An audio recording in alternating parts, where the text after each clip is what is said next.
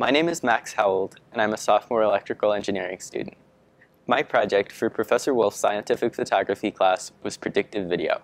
My goal was to predict and measure the parameters of motion of various objects whose motion was simple and well-behaved enough to be modeled and predicted.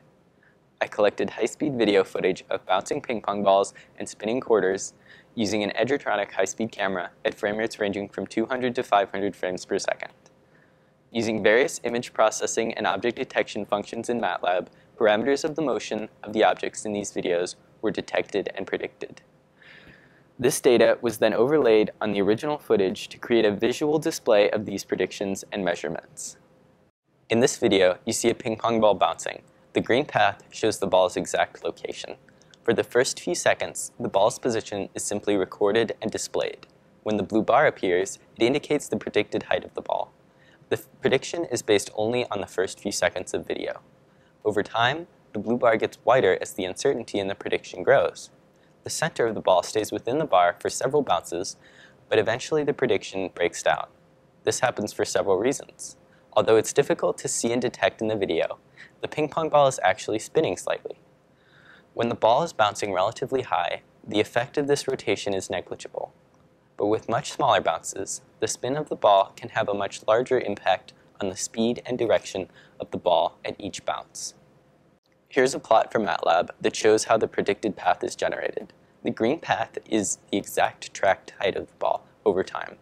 The red curve is the function that represents the total energy of the ball.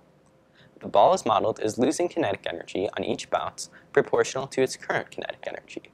This leads to an exponential decay model for energy. Each bounce is a parabolic path with a vertex lying somewhere on the energy curve.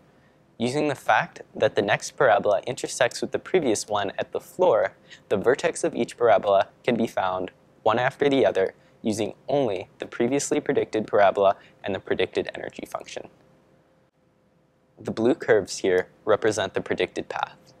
The prediction is very accurate for up to about 8 bounces when it begins to deviate as the rotation and small changes in direction of the ball have a larger effect. Separately, a spinning quarter was filmed with the goal of modeling how the coin will land. The main method used to detect the coin's motion was to detect the ellipse that represented the edge of the coin in each frame. First, the video was cropped and converted to a grayscale image. Then, an image detection algorithm was applied to each frame, producing this video. Next, an ellipse detection algorithm was applied to each frame. It takes 5 parameters to fully describe an ellipse: the x and y coordinates of its center, the length of its major axis, the length of the minor axis, and the rotation angle, or tilt. The algorithms available use essentially a brute force approach to find the most defined ellipse in each frame and return these parameters.